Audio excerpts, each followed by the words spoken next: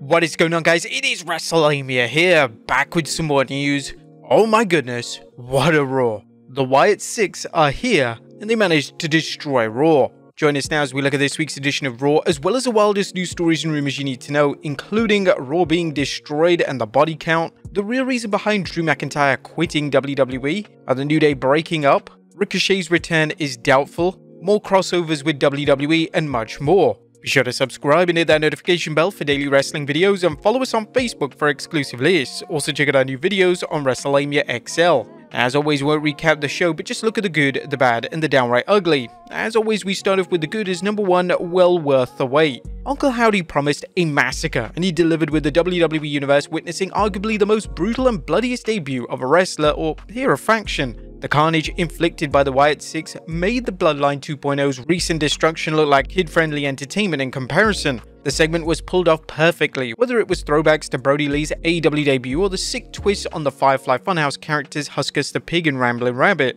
The segment was nothing short of horrific, and if the rumors of WWE wanting to downplay supernatural elements are true, this was a skillful way to portray the group as something from the Devil's Rejects or some other horror film while keeping things realistic, at least by wrestling standards. The million-dollar question is where the WWE goes from here, as fans expect a strong and credible follow-up. After all, attacking a wrestler is one thing, but murderizing an entire backstage crew and half the roster is something else. Nonetheless, fans couldn't have asked for a better debut of the Wyatt 6, and for many fans, the debut was worth the wait, as more than a few fans were beginning to get frustrated by what seemed like an endless string of QR codes. Number 2, Otis breaks free. 3 cheers for Otis. The big guys finally had enough and broke free from Chad Gable, taking the rest of Alpha Academy with him and launching what should be a promising babyface run for Otis. But as for Maxine Dupree and Akira Tozawa, that may be a different story. The finish was long overdue and a bit anticlimactic, but it did the job, and the twist with Chad Gable's brutal beatdown later in the show should keep fans guessing whether Gable is finished with his students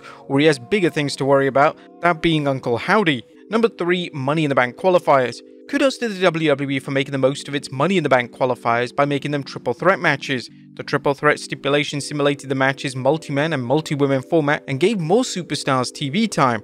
They even tried to use the women's match to set up a Liv Morgan vs Zelina Vega match by having Morgan distract Vega, costing her the match. Number 4, Liv Morgan segments continue to sizzle. The last night's segment between Liv Morgan and Daddy Dom was another sizzler, as Morgan dared Dom to get his vest back from her by taking it off. Damian Priest's timely arrival was hilarious as he played a pseudo-dad to Dominic. The Liv Morgan-Dominic Mysterio storyline is an example of a storytelling fundamental, giving viewers a chance to experience wish fulfillment through the characters on screen. Let's face it, who wouldn't want Liv Morgan throwing herself at you and having Rhea Ripley waiting for you at home? Number 5, Seth Rollins is back. The Visionary is back, and he's already back in the world title picture. Rollins' surprise appearance and Damian Priest giving him a title shot at Money in the Bank has fans talking as they wonder whether Priest can be a healthy Rollins and who will be champion when Gunther challenges him for the title at SummerSlam. I think one tweet put it perfectly. This is The Undertaker versus Shawn Michaels. Number 6, Hoss Fight. There's nothing quite like a Hoss Fight, and fans got it last night with Sheamus channeling the Celtic warrior of old and taking it to Bron Breakker.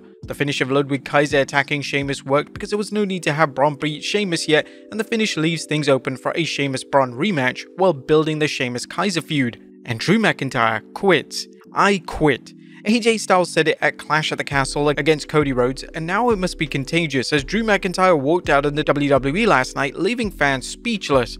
A clever follow-up from his controversial loss to Damian Priest on Saturday. But that was a good. What about the bad is? Number 1, another boring breakup. Is Damage Control breaking up? As we've asked before, which WWE faction hasn't been broken up? Raw was magnificent, but that doesn't excuse the WWE's lazy booking of another breakup storyline. Judging from things so far, the WWE is likely already planning the Wyatt 6 breakup. But still, nothing downright ugly, and Raw was nothing short of phenomenal. Last night's Red Brand over-delivered even before Uncle Howdy and his cadre of creeps showed up, with Seth Rollins returning, Otis breaking free, and Drew McIntyre walking out. This was a type of show a promotion should deliver after a PLE, capitalizing on the added eyeballs from it and giving them a reason to tune in. What did you guys think of Raw last night? Let us know in the comments down below. Now let's move on to the news.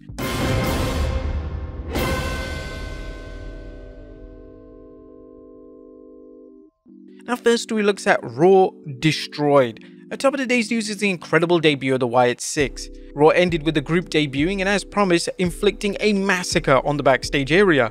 They The eerie segment showed 5 individuals in bizarre masks standing over many fallen production team members, WWE officials, and even wrestlers. Fans are trying to piece together just what happened, and as you might expect, the WWE wanted to leave fans guessing as to who was laid out and what the future holds. Fans saw Chad Gable laid out in the backstage area with a bloody head, which led to fans believing Chad had been future endeavored to that great squared circle in the sky. But this is what seems to be the group's victims based on what we saw on Raw last night. Carmelo Hayes, Gunther, Dominic Mysterio, Triple H, Chad Gable, and Cody Rhodes. As you can see, the Wyatt Six took out heels and babyfaces alike, which means that no one is safe. One question to ask is whether the victims were targeted because of a link to the group, or was this a random attack to just show how dangerous the new faction is? What do you guys think of the Wyatt Six debut? Do you think the WWE can follow this up on next week's programming? Let us know in the comments down below. Next up, how did the fans react to the Wyatt Six debut? It looks like Wyatt Six made a great impression on fans attending Raw, as a new report shows the group getting a standing ovation following their debut.